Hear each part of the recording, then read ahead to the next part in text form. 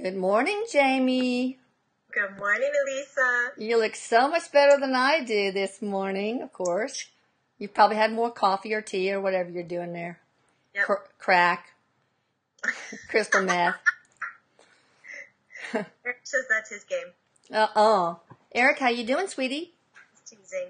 He says hi to you and hi to everyone who's watching. He's so happy. Oh, I'm so glad, baby. All right, we're going to continue our Lost series. Let's talk about something that's troubling to a lot of people, and that's the loss of abundance. I'm not talking about just money, the loss of the abundance of friends, of whatever. Tell me about that. He said, you got to know there's really no such thing as loss of abundance, because you don't get to own or have ownership over the money, over the friends, over the emotional support. So he's just like listing random things. There's really no true ownership. So if you're seeing it that way, and then all of a sudden you wake up and you're not in control over it the way that you want to, then you're going to view it as a loss. You're going to view it as a disturbance. But when really there's cycles and shifts, and you can talk to people who do numerology, and they cycle through, 7 years or 10 years. And we go through phases where we collect a lot, and then we decide what we've collected is no longer helping us. It's no longer what we want to do. And so we stop taking care of it. We stop keeping it around us. And even if you have money in the bank, you are consciously saying to yourself that you want to save it, right? You're doing steps and budgets in your life to keep that money in the bank. Let's say you wake up and you decide you don't want all that. You don't want that kind of responsibility. You don't want that over your head, and you start liquidating. Let me give you the wiring instructions, and you can wire it to me. You start listing off numbers like it's a bank account. 8, 1, 2. So you stop giving it this conscious focus, and you turn into the next cycle of your life, or the next phase in your life. And maybe now you're going more into nature, or preserve, or emotional health. When you recognize that you're losing abundance and you're not really consciously aware of it, step back and see what you're attracted to it and what your goals are now. What you're attracted to it? What attracts you to the abundance? The money or whatever. Okay. Whatever it is. And where you're going to, because it's going to be your actions or by your own hands that get you this abundance and the lack of abundance. Now, if we say, what if it was caused by somebody else? Like you were a victim, like you were robbed, or you had something stolen, it wasn't your fault, that kind of a thing, then he's just rattling on, sorry. Then, like I said before, I don't want you really to look at it with rose-tinted glasses and that everything has to be positive and purposeful. It gets really tiring staying like that. I just want you to look at it for what it is and what it gives you. So let's say you got robbed of everything, and all of a sudden you have to move out, or your house gets foreclosed on, or the economy shifts and you did your best to surf it and it didn't work. You made some bad decisions or whatever it is, right? So you end up with this new situation that you never saw yourself ending up in, and you have to manage that. And all of a sudden, you start to look at what it's giving you. You'll recognize, and he goes, I swear you'll recognize this, that you weren't really happy to the core with what you had, and that these changes are being swept over you, whether you're accepting them or not, to show you a different way of living, to show you a different definition of abundance. Abundance doesn't have to be bulk. Abundance can be simplicity. Abundance can be scarceness. Because I'm not trying to fuck with your head and do like this Zen thing, everything is Zen. That's some really bad singing. I apologize. He wasn't very good at it, but better than me. But you find in the abundance of not having much, if that's your example, if that's your case, that it is allowing you to be a better person than what you were before. There's so much to gain from every situation that you can possibly see yourself in. So abundance or poverty, huh? What is poverty? Mom, you go around, you go to different countries, even in our own country, and you can ask a person living in a mansion if they're happy, and you can ask a person who's living in a box if they're happy. And you can get yes in both cases, and you can get no in both cases. You can't look at poverty as being less than or worse off than your situation, because a lot of these people find comfort in this kind of structure.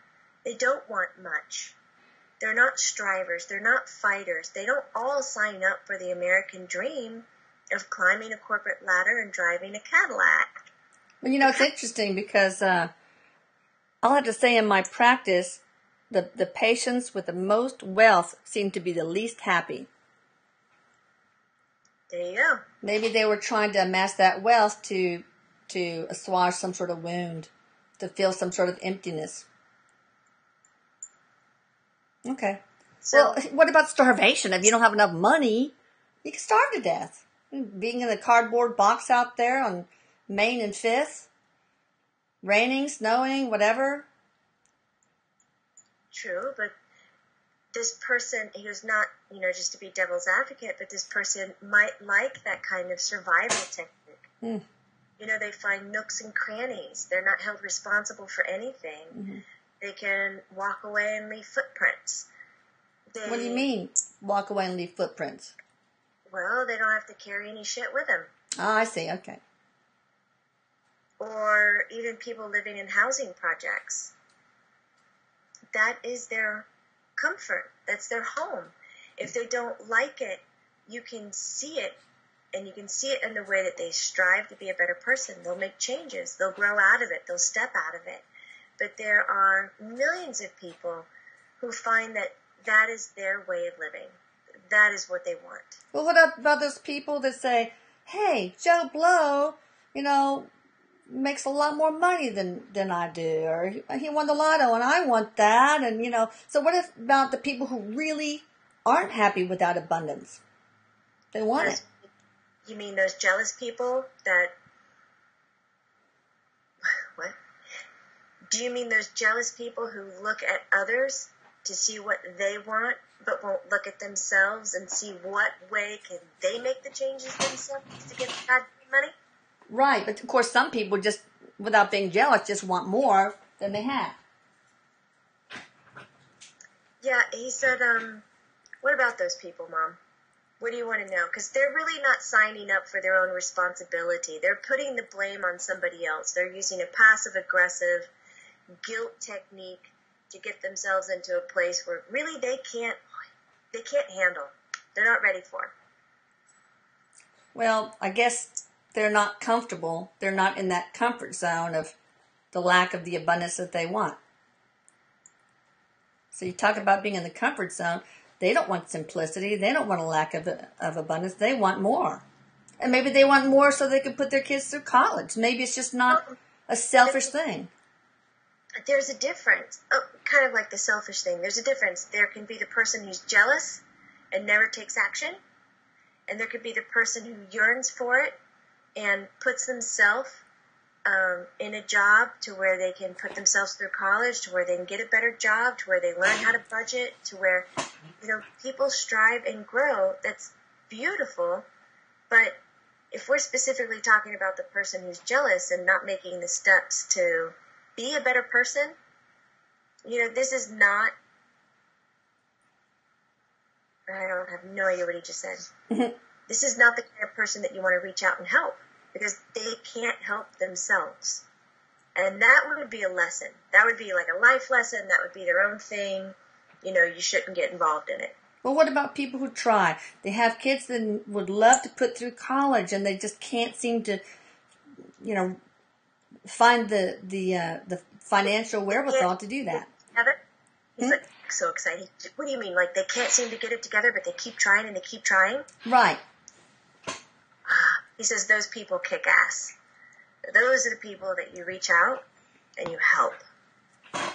They may fall on their ass 1,000 times, but they absolutely get their end result of where they want to be. And if you're using the example of kids going to college, they will see their kids through college. So how do we help them? They're trying their best. So hats off to them, but they still can't seem to make it. Maybe they don't have the education that they need to get a higher paid job, but then they can't go back to school because they'll starve to death because they won't have time to work. I mean, how can we help them? He said you reach out and you ask what kind of help do they need. Okay. Because you'd be surprised. Maybe it is that you provide the meal for their family. Eric, instead of giving the... It's getting blurry again. Eric, pull your energy in and move back. Pull it in. He's doing it now. But he said you ask that person how they want help. Mm-hmm. Stay in control. Helping is not meant to belittle someone. Mm-hmm. Okay. Okay, let's talk about, what about a loss of friendship, for example? At the last one, and then we're done. Loss of friendship for what reason? Say you don't have any friends. You've lost a whole bunch of them. Because of what? Death? Plague? What are you talking about? Maybe they just don't like your ass. I mean, so we have the abundance of money, and we've talked mostly about that, but this is just an example of non-monetary loss of abundance. Mom, if we're talking about this, then we're assuming that to have is better than to not have. What if they're lonely and they want their friends back, or they want different friends but can't seem to find them? Then they're not looking in the right places, and they're not opening up in the right way to collect that kind of friend. And probably they need to look inside themselves and see what kind of behavior they're doing that turns people off. Yeah. Or get a life coach that will help them identify those behaviors. I know, he does seem to like the life coach thing. He does. He thinks it's better than traditional therapy. Yeah. Yeah, but you see why. If exactly how we said, if you are looking for friends and you can't find them, you're not putting yourself in the right circumstances. Like we could take the whole poverty, the person who is striving so hard to make a better life, but yet they only interact with poverty. Like they need to step out of that environment, mingle with middle class, talk to middle class, interview them, see what they're like, adopt these friends, step into that world so they can understand it and make those changes to get out of the poverty into the middle class. Yeah. Eric, would you be willing to help people if they use the e-board? That's a communication device that you can get through Jamie's site. Would you be able to help people with advice? It's the same way that we help people like this. He said, yeah. But they can do it guys, for you guys out there who don't know about it, the e-board is amazing. You can even ask Erik a question to yourself so that the other person who operates the e-board with you doesn't know. And you can look out, close your eyes and it still works. Let me give an example. My husband has a hard time being my partner using this e-board. And I asked Erik, well, what can he do to make it work better? And so my daughter Michelle writes down each letter he spells, and Robert and I, Robert is my friend, looks away. We look away while Michelle writes it down, and he spelled out "wear clean underwear," so that was kind of funny. But no, he gives an enormous amount of wonderful advice. So I really recommend you go to Jamie's site. Now, of course, you can look at her amazing calendar of events and her services, but With Love and Light. And God, just that e-board is just, it's amazing. Absolutely amazing. It is a lot of fun. He says, I guess we're signing off. We're signing off. So don't forget to go to Jamie's site, withloveandlight.com. Thank you. And to know more about Erik, to read more, if you like this, there is tons of material on his website, channelingerik.com, and start with the archives from the beginning forward. You'll get addicted. Warning. You've been warned. All right, Jamie, bye. Erik, bye. I love you, guys. Erik says he loves everyone and he'll be haunting you later. Bye. Bye.